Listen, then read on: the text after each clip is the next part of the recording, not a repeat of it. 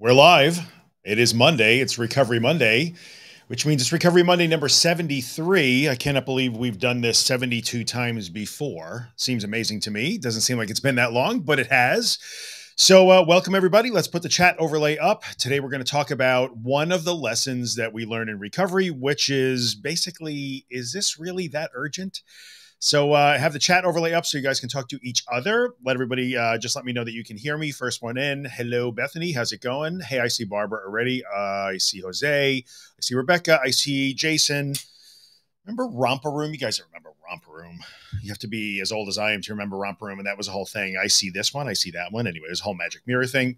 I'm regressing to my childhood here. But anyway, let's talk about one of the lessons that you learn in recovery is sort of how to assess threat and urgency. And that is one of the things that I'm definitely going to talk about in the book when I finish the book, Lessons from the Panic Zone, which will be, I don't know when, probably in another year or two at least. That is one of the lessons that recovery taught me. Like I have a much better sense of threat assessment and what is urgent and what is not. We're going to talk about that today. So anyway, let me close this. Let me remind you guys, if you're coming from the Facebook group, I will only see Facebook user as your name. That's just the way Restream does it. Don't take it personally. But so if you want to mention make a comment or ask a question, just maybe mention your name. Miss Barbara. Okay. I remember Romper Room. Yes. And I did not know this. This sort of shattered things for me. But as I get older, I recognize that Romper Room happened in a bunch of different markets, at least in the Northeast. And there was a different teacher depending on where you are. Like in New York, we had one teacher, but Philadelphia had another, and Boston probably had a different one. Washington had a different one. I was shattered when I heard that. Anyway. So yeah, that was Romper Room. Anyway, hey, Hortensis here. Very cool. Finally made it to a live 2 a.m. here. All righty then. 12-hour difference. I'm not sure where in the world you are at a 12-hour difference, but it's a lot. I'm guessing you're down under Australia, New Zealand somewhere, I'm guessing. Captain Kangaroo. Love it. Julie also knows Romper Room. I don't feel so bad. People are actually remembering Romper Room and sharing the memory with me. Thanks, guys. I appreciate that. So I guess let's get into it. This isn't going to be a long one. I know I've said this many times before. Hello. Oh, Singapore. There you go. 12 hours makes sense. Hey, Marion, how you doing? Hello, Moira from Montreal. Welcome.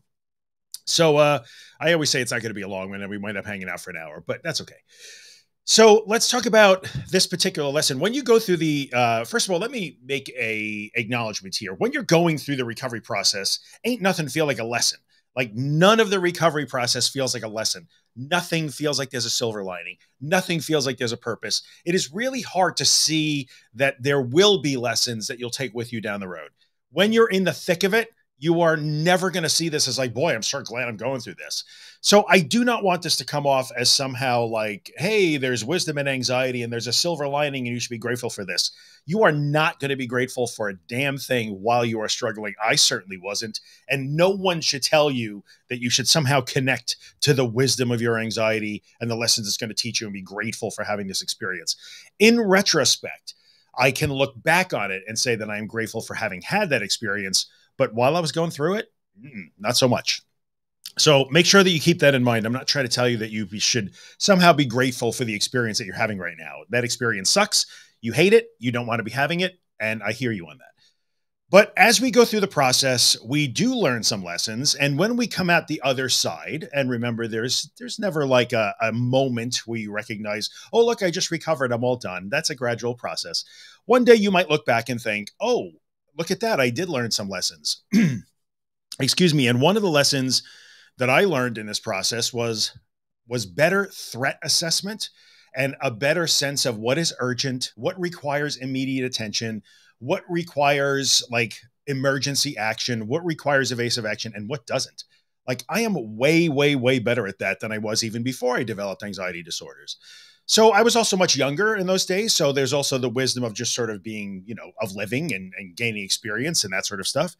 But when you are in a situation where everything feels like an emergency, everything feels urgent, everything feels like it needs your attention, everything just feels so important and like you must pay attention to it and you must address it and you must fix it and you must take action. When everything feels that way, it's hard to differentiate. It's hard to prioritize in life. Like everything that pops into your mind might feel urgent. Every sensation, every thought, you're hypersensitized. You're always scanning. You're always looking. You're always evaluating your state of being. And it all feels really important all the time. I mean, is this sounding familiar for you guys? But as you go through the process and you begin to implement some of the things that we talk about all the time, and you learn to drop that resistance and you learn to implement concepts like surrender and tolerance and acceptance, and we'll talk about that in a little bit. But when you start to do those things and you learn through experience that your sense of urgency has been thrown off, like none of it was ever, I can honestly say that even in my scariest moments, I can look back now and say that seemed like the most important moment in the history of like mankind in the universe.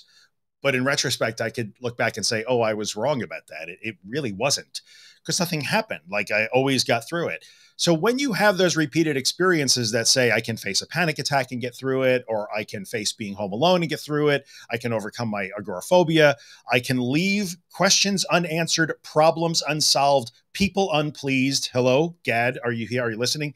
I can do all of these things and still learn to navigate through the discomfort that elicits in me. And I can see that what seemed super important really never was, and I was always going to be okay. Boy, does it change things. Now, I think I can sort of assert that probably not just the process of anxiety recovery, but other major events that people might go through in life. You hear people say all the time, maybe somebody like walked away from, heaven forbid, like a plane crash or a bad car crash that you would think, oh man, I don't know how you walked out of that. And they do, and they have a different perspective on life. This is kind of one of those experiences to me. And I think having had the repeated experience of being wrong in terms of judging urgency and threat and learning wrong, wrong, wrong, wrong, wrong, my sense of threat detection, threat management, and urgency has really gotten very sort of razor sharp. And to be completely honest with you, when it feels like you're dying all the time, or it feels like you're going crazy all the time, it feels like you're having a psychotic break all the time, it literally feels like your personality is disintegrating and you are somehow slipping away. That was DPDR for me. But when you get through those things and discover that those were not actually threats in the end, what I'm talking about is the idea that somebody who maybe aggravates me during the day is not in any way an urgent thing.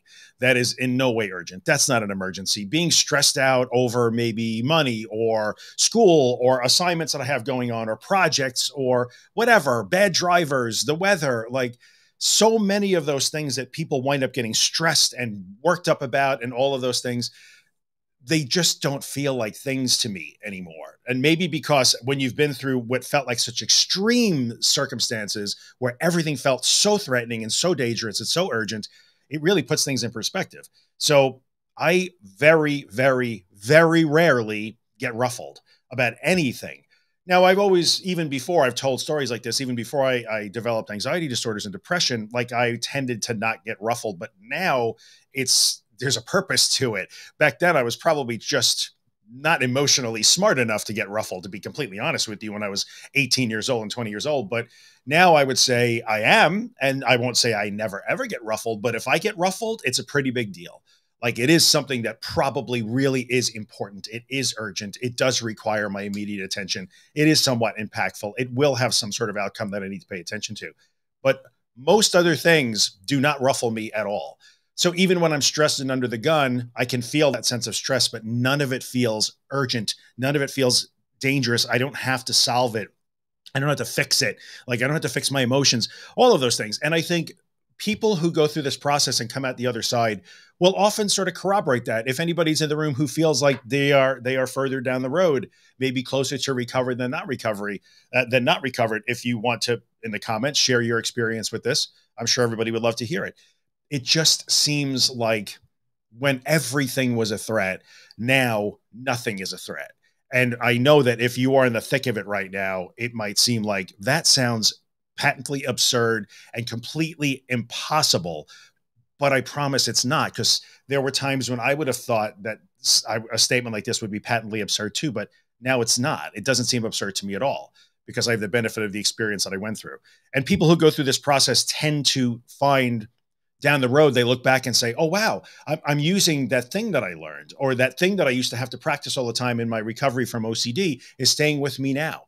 That thing that I used to have to practice in my recovery from agoraphobia is helping me now. So it's a very common. And again, I can't say this clearly enough. It doesn't mean that while you're in the middle of it, you're going to see lessons. You won't see them until only after. And so you're not going to be like, oh, this is really awesome, I'm learning so many valuable life lessons. You're not going to say that until after the fact. That's the thing. So like I said, I didn't have a whole lot to say about this, but I wanted to give you something that maybe you can hang on to, maybe you can look forward to. And when the whole world seems like everything is a huge trigger is probably a word we can use today for sure. In the end, when you feel like everything is a trigger for you, everything, because you're always looking for them, sooner or later, you get to the point where nothing is a trigger for you. And by trigger, I mean triggering a state of disordered anxiety where I'm terrified of how I feel, or I'm terrified of what I think, or you're finding threats where none exist. You might become uncomfortable. You might become afraid. You might become stressed. All of those things, they just don't have the same meaning that they have while you're in the thick of it, right? So that's kind of what I have to say about this lesson. It's not a huge, huge topic, but I think it's really important topic because as we go down the road and as I work on that book, again, that's down the road a ways, but these are the things that I learned in recovery that stay with me now. And these are the things that I hear recovered people echo back at me like, oh yeah, you're right. I noticed that too. Like I'm much less likely to get freaked out or really ruffled or thrown off my game. And it means that to a certain extent, some of those things become, I'm going to use a ridiculous word. It's a funny word. They become superpowers, and we overuse that. That's cliche in mental health circles. But people who work with me, people who work for me, for many years now, I get that sort of feedback. Like, man, the building could be on fire, and you would just shrug your shoulders and like calmly get everybody out of the building. Like, yeah, that's kind of the benefit of having lived through always being on fire, if you will. So that's probably the best way I can describe that. So let's go into the comments a little bit. Let's see what everybody's up to, everybody's doing. Like I said, it'd be a shorter one today. It's not a big, long topic. I can't belabor the point. And I don't want to just talk about how I feel. I want to really hear how you guys are feeling. So let's see what's going on here. Hortense, I see everybody. I saw all the Romp Room stuff. I think Romp Room was probably not a UK thing, not a British thing, I think. You're probably right, Carol. You guys have all kinds of stuff that we never had here. But I think Romp Room was probably a northeastern US thing years ago. Let's see here. Man, I feel like a wombat. So I never know. I honestly don't know who that is. Man, I feel like a wombat, but I know that you're going to be here and change your screen name every week or so, and they're always really spot on. So I love that. I find anxiety makes, I'll put this up on the screen. We'll start to show comments here, which usually takes me a while to do, but we're ahead of schedule today. I find anxiety makes real and semi-urgent important issues seem massively urgent. Yeah, that is 100% accurate.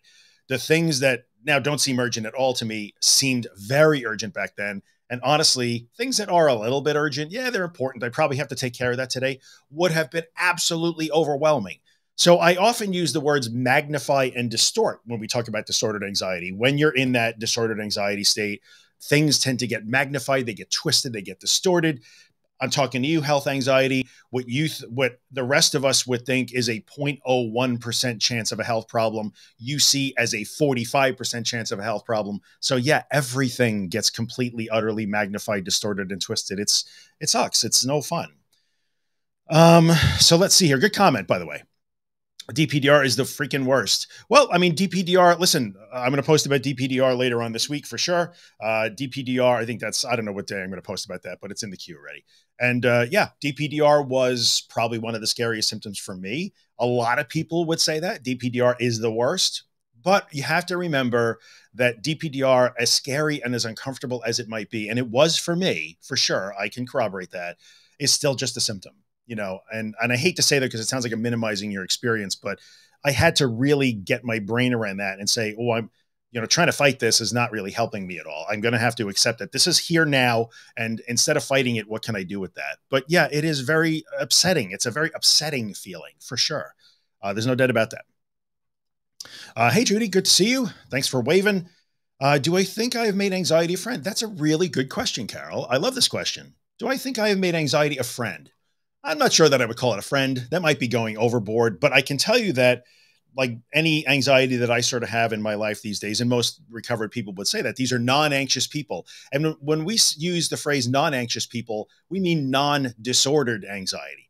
Like all human beings experience some form of anxiety from some time to time. And I don't think I would say my anxiety is a friend. I would say that it's healthy in that I can see it for what it is. It tells me that I'm really stressed. It tells me I have a lot on my plate. It tells me that I'm upset about something. Like that's sort of what anxiety does in a non-disordered state. So I won't call it a friend. I'll just call it a normal like state of being that I can sort of use. Still don't like it. Nobody likes to feel anxious regardless of the reason. But yeah, I just have a different, more normal relationship with it now. But friend, might be a little much. I'm not sure I'd go down that road. Eric, what's up, brother? Let's see here. It's been a long time I haven't watched or listened to. It's a good thing. I've learned how to accept and deal with my anxiety. Now it's not the end of the world like I thought it was for years. Love it. Let's put Eric up on the screen. Big round of applause as I look over the giant comment from Eric. Eric hasn't been around in a while, and that's good. It's kind of good that I haven't seen you because that means you're out living your life, and this is amazing. I love how you acknowledge that for years you thought this was the end of the world, and that has changed now. I know you've put in a lot of hard work on this, so you get the credit for that. Congratulations. Really good. Really good. Love to hear it. Thanks for stopping in. Rebecca says, not a friend. I would agree. Not a friend. Just I don't see it as dangerous. This is pretty accurate. This is a pretty reasonable way to say it. I wouldn't say that anxiety is a friend. That's why sometimes I hate those posts. Like you see posts and you see people talking about the wisdom of anxiety. What is it telling you? What is it telling you? Well, they're really talking to non-disordered people. So somebody who says, wow, I'm so anxious these days, but they don't have panic disorder. They don't have agoraphobia. They don't have OCD. They don't have health anxiety. They don't have any of those things. They're just, kind of usually oblivious to how they feel. And they discover, I'm really anxious lately. Like, I don't know what's bothering me. That is when that advice, like, well, what is it telling you? That might apply then. It's just misguided advice for us. And there's no wisdom in it. So this is good too. Let's pop this up here. Found it helpful to watch the feeling of urgency wax and wane, right? If something was truly urgent, it would not wax and wane. This is really good. Now, this is one of those cognitive tools we can use to combat the distortions, right? The emotional reasoning, the distortions, the black and white thinking. We talk about those things all the time. When you discover that, like, oh, wait a minute, I got distracted for 15 minutes, and it happens to everybody, you will argue with me, but at your worst, when you will say, I panic 24 hours a day, you do not panic 24 hours a day. And I know that you have minutes here and there when you do get distracted. Oh, I forgot to tell my screen not to blank out. Whoops. I know you have times during the day when you get distracted for a minute, 2 minutes, 5 minutes, 10 minutes, and suddenly it goes away until you're not distracted anymore. Then it's right back in your face. And truly urgent things do not operate on your attention schedule, right? They just don't. So if the building is on fire, the building is on fire, whether you're paying attention or not. That is a huge clue. And when you start to notice this, you can start to use it because it informs new action. Like recognizing that is awesome, but the recognition by itself doesn't change all that much. You have to use that and say, oh, wait a minute. I have to accept this. And we're talking about acceptance in a second. I have to surrender to this. I have to tolerate this. I have to willfully tolerate this. I have to stop fighting this.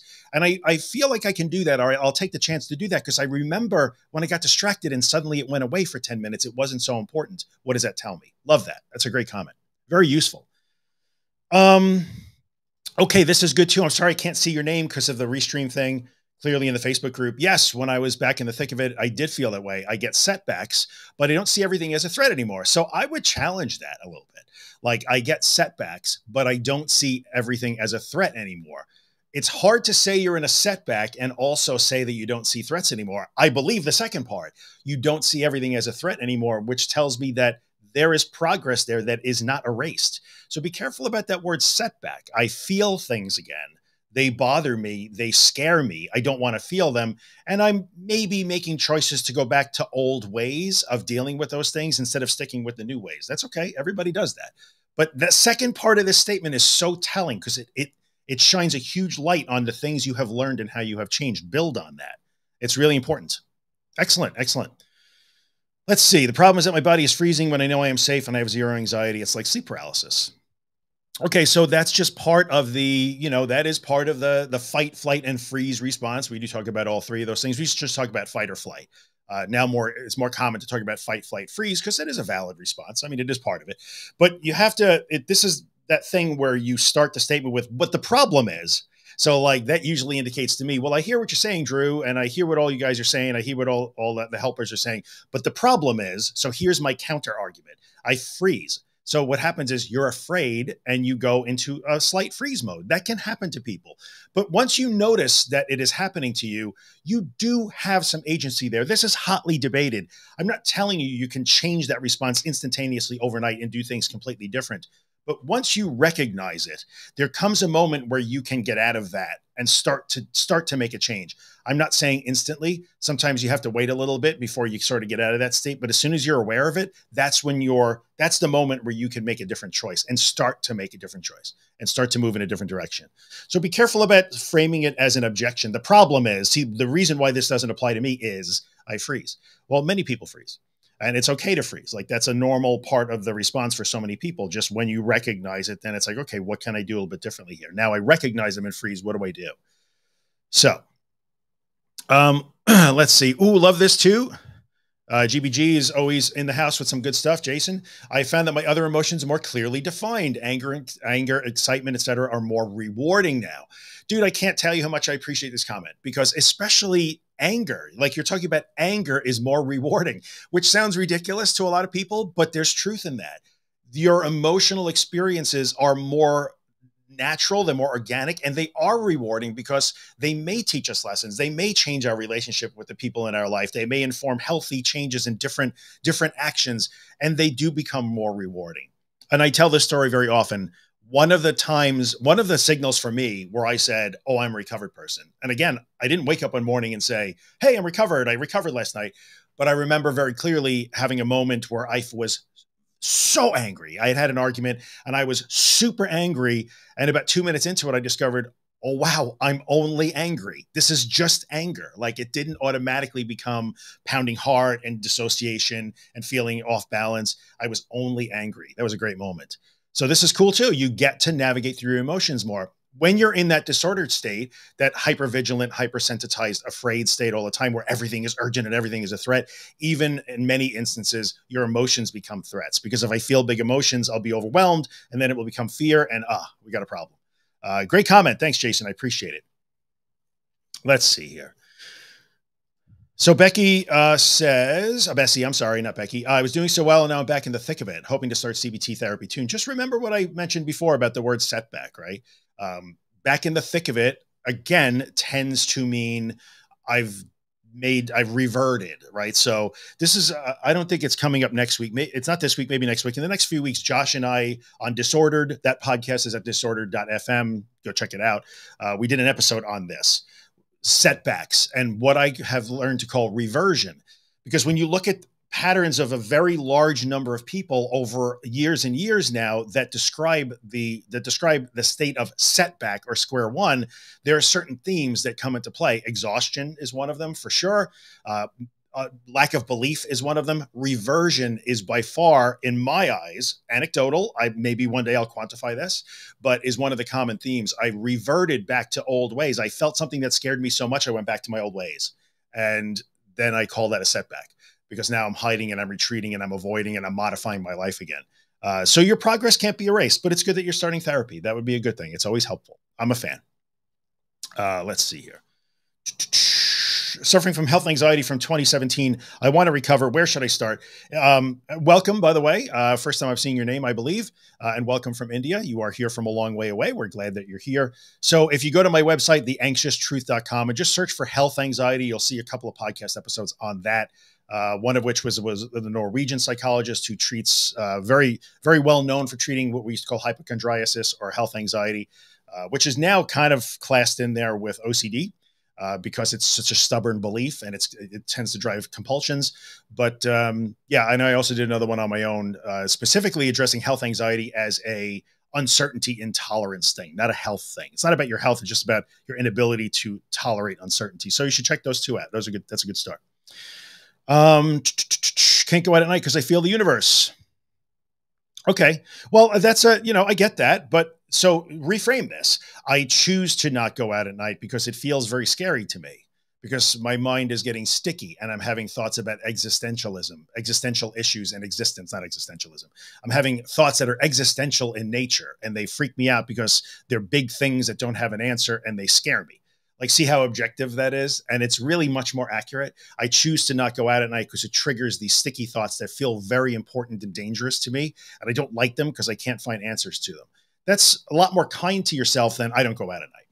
Right. So, I mean, I get it. You don't go out at night. That might be factual, but reframe that and actually see what's really going on, because it gives yourself a little bit more of a chance other than making an absolute statement. I fear the universe. Up. I can't go out. I fear the universe. Okay, well, I get it. Many people have those fears. I'm never trying to minimize these things, by the way. My goal when I answer questions that way is not to minimize your suffering or minimize your experience. My goal is to take the thing that you think is really urgent and give you this back. Like, I want to give you a confident, reassuring shrug of my shoulders that says, yeah, okay, a lot of people have that feeling.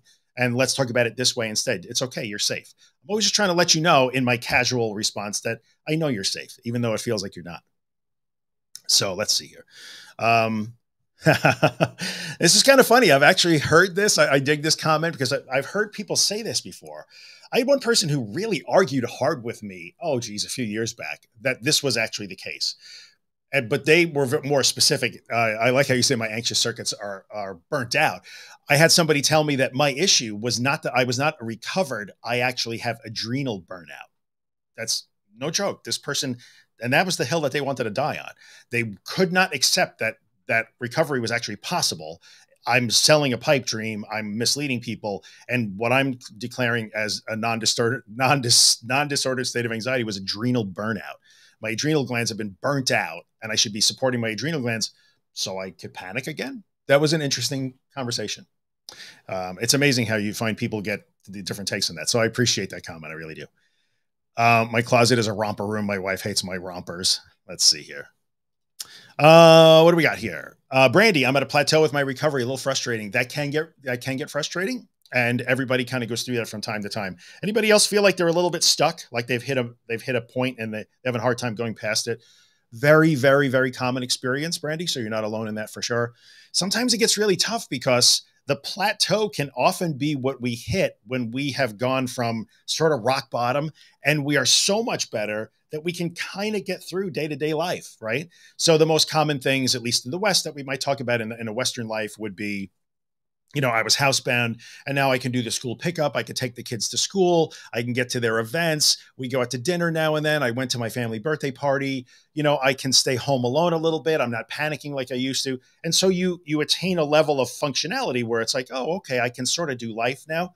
And then it can be really tempting to just sort of settle into that, because sometimes you don't have to go beyond that. If you can live 80% of life and sort of engineer your way through it, sometimes it's hard to find the reason to push past that. So very, very common. Sometimes you really have to make a conscious decision to say, oh, well, my plateau is that those things are still scary. So I really have to I got to work on those things now. I've got to work on those things and I'm supposed to be scared.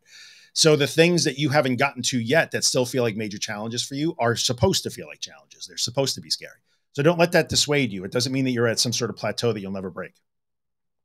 Good comment though. Once we experience trauma, does it stay with us forever? And okay. So this is a tough one. This is like its own, you know what? I'll put it up real quickly. This is a question about trauma, which is the thing that I am always so reluctant to address. I try to acknowledge it because that is a real thing in the world. My take here on this is not my personal take on this. Does it stay with us forever? And how did we ever reach full recovery? In most of listen, I'm going to choose my words very carefully here because I don't want to invalidate anybody and I do not want to get into a big debate over this. But if you look at trauma recovery methods, and actually I'm no expert, but I am literally neck deep in it right now. That's what I'm involved with in my schooling is that stuff. We're talking about trauma counseling and theories of trauma recovery. And I will tell you this, not a single one of the major empirically validated, well-respected trauma recovery modalities. And I'm not talking about what you see on social media. I'm talking about treatment methods that people actually research and use in the real world. None of them stops with, I was traumatized, and then it stops there. They all continue on to a next step where now you have to do something, not about that, because you can't change the past, but with that. So, yes, if you look at that, taking my personal belief out of that, you are not doomed. Can you erase what happened to you in the past? No, we can never erase what happened to us. But we cannot simply stop by saying, I've been traumatized, and you must never possibly suggest that I can go past that. So, yeah, I do believe that we have the opportunity to go past it. It involves some things. You know, the major three tenets tend to be like, you know, reconstructing the story and sort of reconstructing the narrative. Then you got to be able to tell the story. You got to be able to kind of look at the narrative that surrounds it. And then you have to be able to sort of adapt and return to the world with that in tow. Like, how am I going to bring that with me? That's very oversimplified, but it's a big answer, right? So, but there's a lot of work in that says, yeah, we kind of do move past it. We can, it is possible.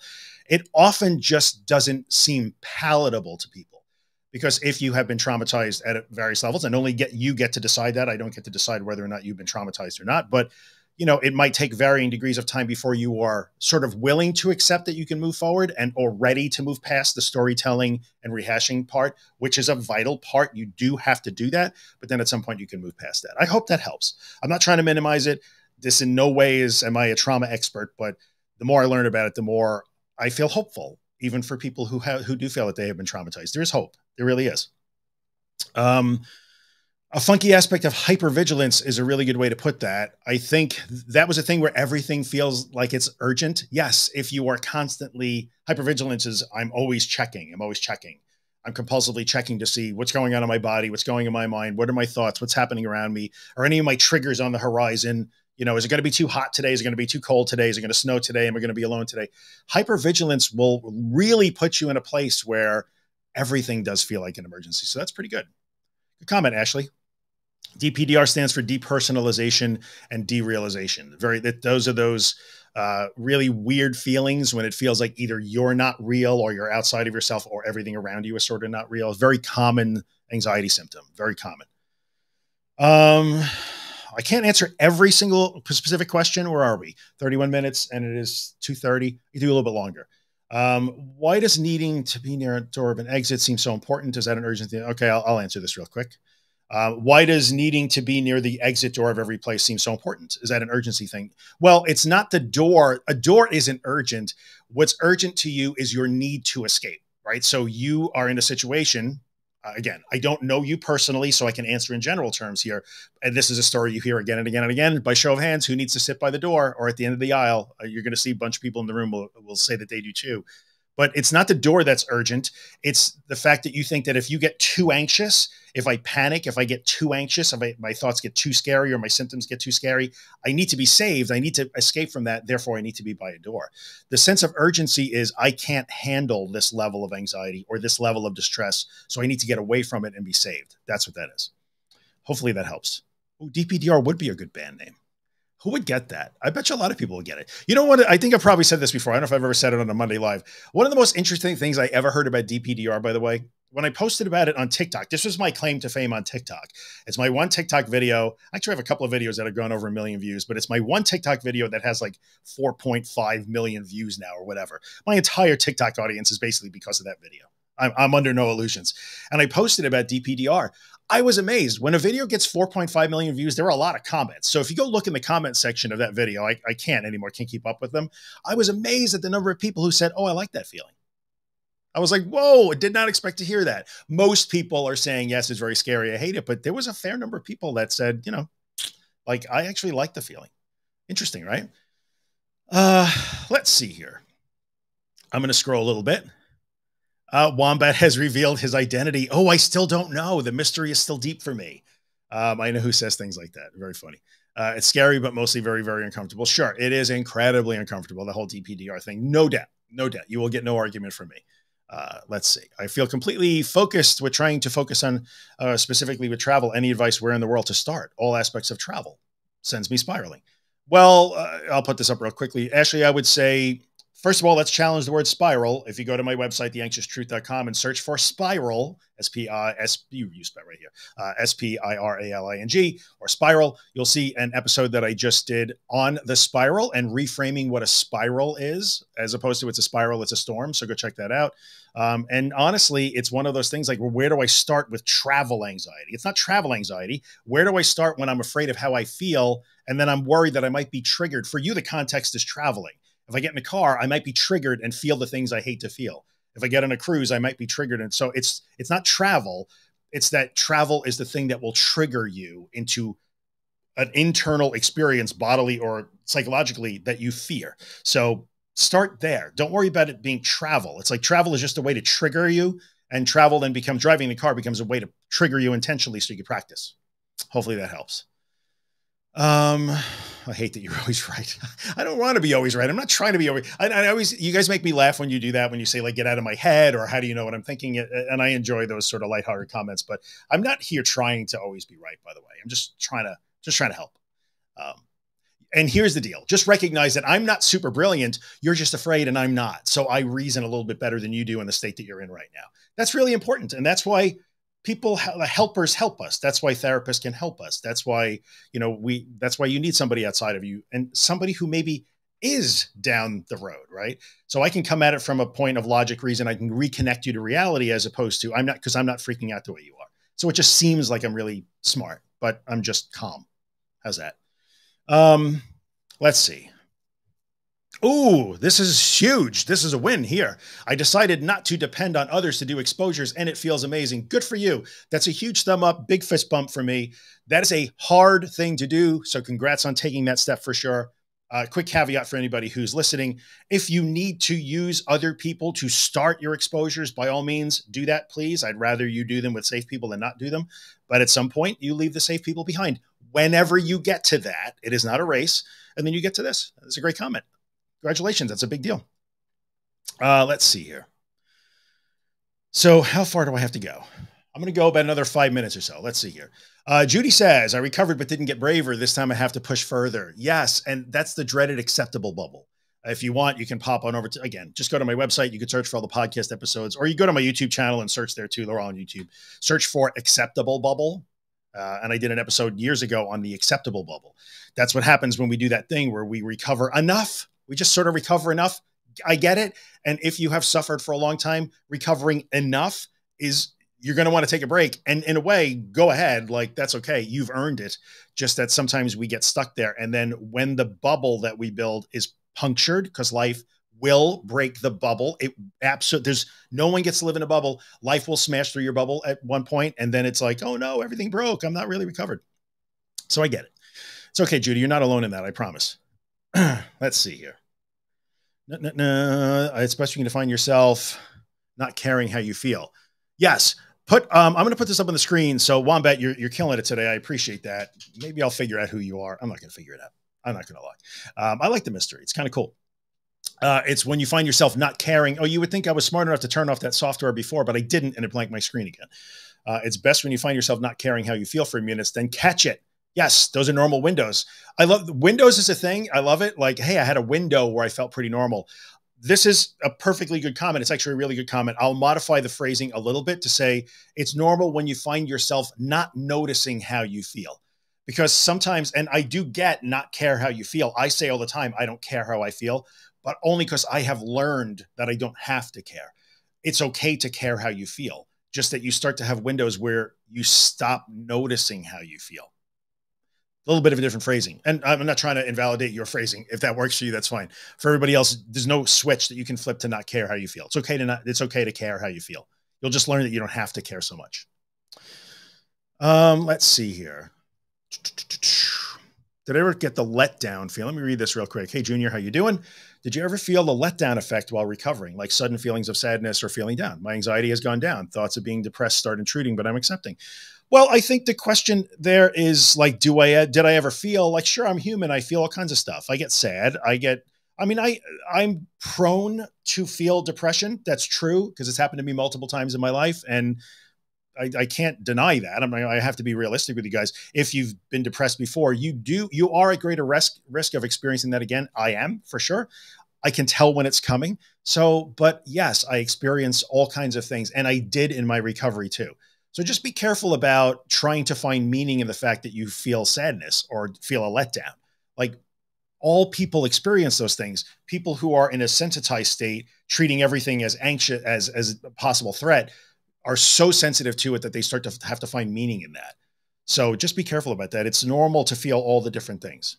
It's normal. Let's see here. Oh, Gina's doing good. Love it. Good job here. I was able to face things that terrified me, the dentist and the doctor. Good job, Gina. That's hard work on your part, and you're very welcome. I didn't do anything, but you're welcome. Let's see here. Oh, okay. I'm going to put this up on the screen. Not because I'm happy that you had like extreme DPDR, but then I got a bad toothache and DPDR vanished. What does that say? Like, let that sink in. That's actually a really good comment too. Thank you for sharing that. I appreciate it. Let's see here. Rabbits and deer freeze. Just wish they would freeze long enough for me to pet them on my walks. That's true. I'm caught in morning anxiety, nausea. How do I help myself? I'm caught in 055 freeze, morning nausea. Okay, how do I help myself? In any situation, I generally don't go to like, well, here's what you do for DPDR. Here's what you do for nausea.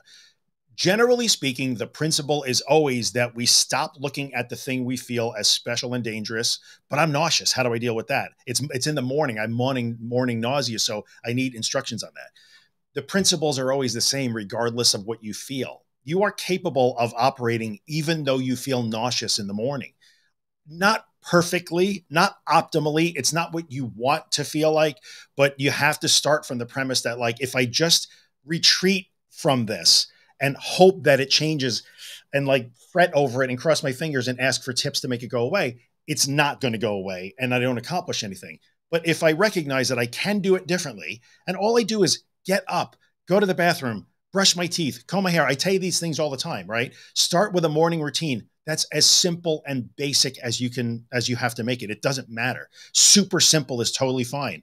But if you get up, brush your teeth, comb your hair, get dressed, drink a glass of water, I understand you might not want to eat because you're feeling nauseous. That's okay. But instead of laying in bed or hiding or like scrolling anxiety things to try and find out about your nausea, do something different to start to show yourself that you can function, albeit it may be a diminished state while you're anxious. That would be the place to start. But you have to be okay with the idea that like this isn't the worst thing in the world. It's not fun, but it's not crushing you. That's where you start. Okay, I love this. Thank you for sharing this on the freeze thing. I just do anything different. It might be just moving an inch or doing a little dance move. Weird, but it works. It's not weird. That's not weird at all. That's a really great comment. And thank you so much for it. I appreciate it. What you can do with the freeze response. Like when you notice it, I can do something. This is so great. I cannot tell you how much I appreciate that. I cannot tell you how to appreciate it. Let's talk about this real quick. I have forgotten how to accept. I'm going to have to tell you about this. If you're following along, you know. On Friday, Kim Quinlan and I, you guys know Kimberly Quinlan. I'm guessing if you know me, you probably know her. We're doing a workshop on acceptance, right? So this is the most difficult concept for people to get in recovery, acceptance. I have forgotten how to accept essentially means I am resisting again. I forgot how to not resist. I've decided that it's better to resist again.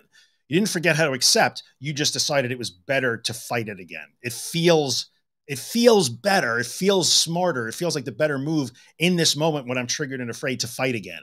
I might know that it's not the good long-term move, but I'm picking it now because it feels like I have to.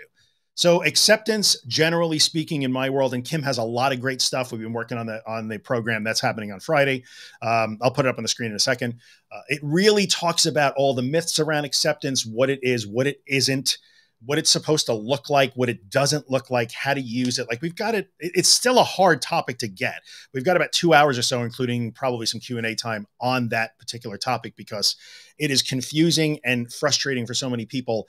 How on God's green earth am I supposed to accept this thing that I fear and hate so damn much? Right? I get it. So I'll put it up. Yeah, you know what? I'll put it up now. I'll put it up now. Shameless plug. So if you want to check out the Acceptance Explains workshop, that's me and Kim Quinlan. I'll leave it up on the screen. That's going down on Friday. But even if you can't make Friday, the replay will always be available for you guys to check it out. So let's go back to the chat real quick. I'm sorry. Restream changed the whole thing here. So I've tried to focus on what is the bottom line of emotion instead of saying I'm anxious. Like, what is this feeling underneath the anxiety? Let me put that up real quick. So much for my acceptance explained, right? This is a tricky one. I can't give you specific advice. I don't know your specific situation. For people that are in a disordered state, trying to dig underneath the anxiety to find out, well, what is this saying? What does it mean? Why am I anxious? Sometimes feels like you're spinning your tires, and you might recognize this. I can't seem to find out why I'm anxious. One of the defining characteristics of a disordered state of anxiety is that you're just anxious about being anxious. So being anxious doesn't always mean that there's some underlying emotion that triggered it. Oh, I'm really upset, or I'm really scared, or I'm really angry. Like, there isn't necessarily, you can simply be anxious about being anxious. That's very, very common. It is one of the defining states of the problem that we're always addressing together. So I'm not saying that you should never, ever do this, but notice that is a pitfall, especially if you're digging and trying to figure out and solve the anxiety by trying to uncover the trigger underneath it and you can't find it. That's a clue that says you're anxious about being anxious. So that's very, very common. So keep that in mind. Oh, love it. Successfully completed therapy. That's a big deal too. Like, that's a reason to celebrate. It's always a really happy day for a therapist when somebody doesn't need you anymore, right? It's happy to, I'm not a therapist yet, but those days will be happy for me. And one of the happy days in the things that I do now are days when somebody doesn't have to listen anymore. Right. If you don't have to follow me or listen to the podcast anymore, it's a happy day. And that's great. You deserve a huge, congratulations on that. Good job. So let's see. I'm going to scroll down to the end here because I'm running out of time. Let's see. Let's scroll. Oh, love it. Gina, big ups to your hubby for buying you that. Your anxiety's lying to you. He's right. It doesn't know it's lying though. So I love that shirt. It's a good reframe. It's a good reminder. And it's good to remind you that, like, oh, this is a lie. I can act anyway, even though it says not to. It doesn't know that it's lying. Keep that in mind. The only way to get past that is for you to show it that it's wrong. So keep that in mind. But I love it. Great. Love it. Let's see here.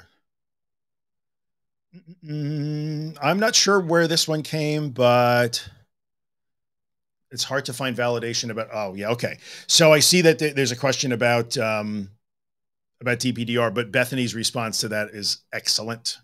I need to know all the different variations of DPDR. You kind of don't. Let's see here. If I'm not panicking or feel normal, I think there's something wrong. There's nothing wrong with you, Brandy. If I notice I'm not panicking or I feel normal, there's something wrong. Anxious about not being anxious. It's an incredibly common thing. I've actually, Josh, I believe, even had a name for it. I think it officially has a name, panicogenic relaxation, I believe it's called. I have to look that up. But that's really common. People, you're waiting for the other shoe to drop.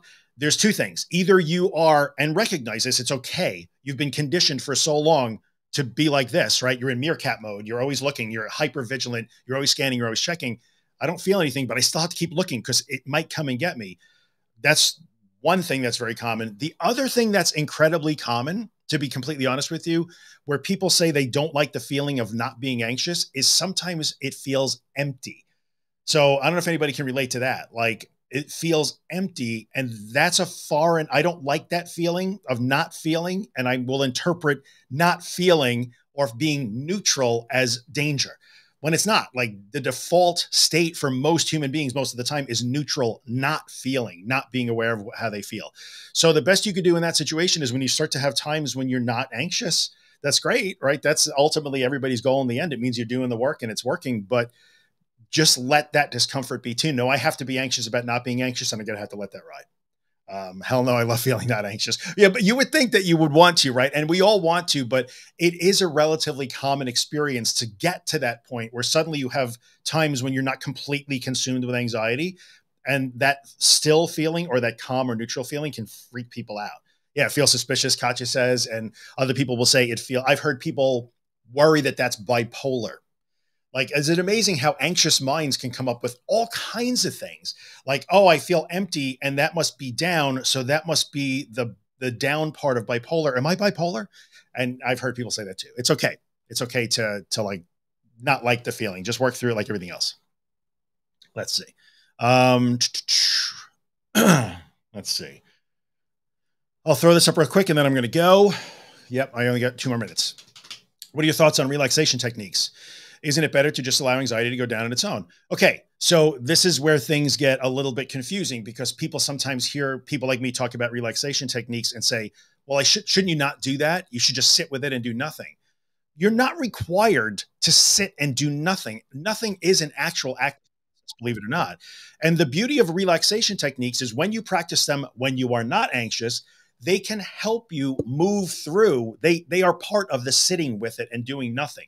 So what I mean by that is if you look at progressive muscle relaxation, which is that thing where you tense a muscle and you release and you go through your body that way, you learn to see what tension feels like, and then you learn what release of the tension feels like.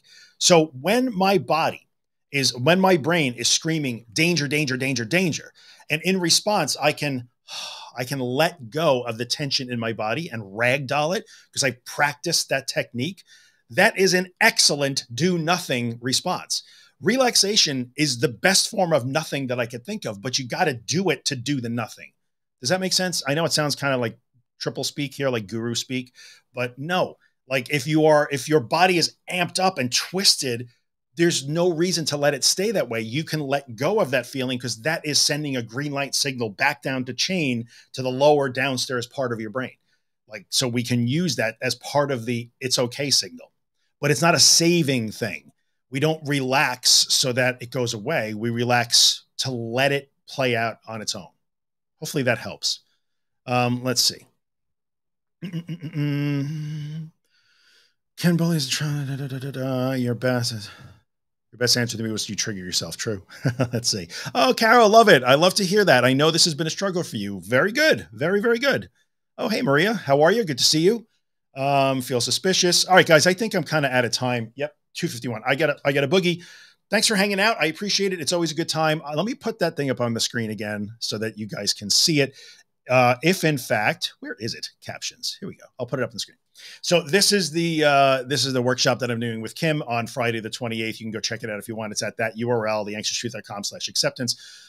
Only because I know if you're struggling with acceptance and you are frustrated and it is leading you to say, I'm doing it wrong, I can't get it, what's wrong with me, you just might want to check that out. All right. None of the stuff that costs money is ever required, but sometimes we have to do things that are a little bit more intensive, labor intensive, take time to prepare. There's components to it that we can't just do for nothing. And this is one of the things. We try to make them as affordable as possible, but you're getting me and Kim together in a room for 2 hours. We get to actually talk to us. If you only buy the replay or you get to watch the replay, you won't get the Q&A, but you'll hear the questions. And if you do the workshop with us live, you won't be on camera. You won't have your mic on. No one will see your name. It's completely anonymous. Anyway, this will stay up on my YouTube channel. So if you ever want to come back and watch these, go to my YouTube and subscribe to that and check out the Recovery Monday playlist. All of these stay there. You can look for them on the Facebook group if you can find them. Sometimes I can't even find my own damn videos or my Facebook page, but really YouTube is the better way to go. Thanks for hanging out. Thank you so much for supporting each other like you always do. And we'll be back again, not next Monday, but the Monday after, because we do them every 2 weeks. What do we got this week? We got an Anxious Truth episode on Wednesday. That one's, I'll tell you what that's about. Sneak preview is don't rely on my experience because my experience isn't yours. So rely on the principles of recovery. On Friday, we have a Disordered episode out, just like the workshop. And I don't know what else. That's it. Thanks for hanging out, guys. See you next time.